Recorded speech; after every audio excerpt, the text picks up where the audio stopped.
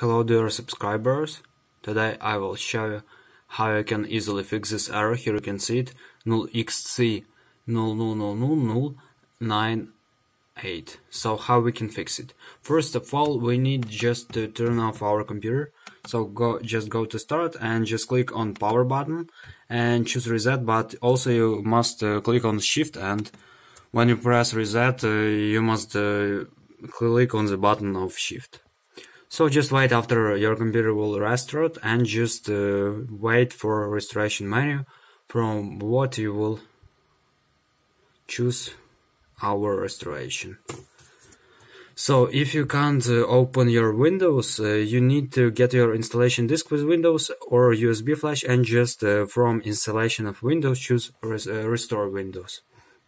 So here you choose troubleshoot and advanced options, and here you just choose startup repair. It will fix problems that keep Windows from loading, and it will automatically check all the files, fix some errors, and just load your operation system. So it's really pretty simple. Thanks for watching, have a nice day, subscribe to my channel, click like, and goodbye.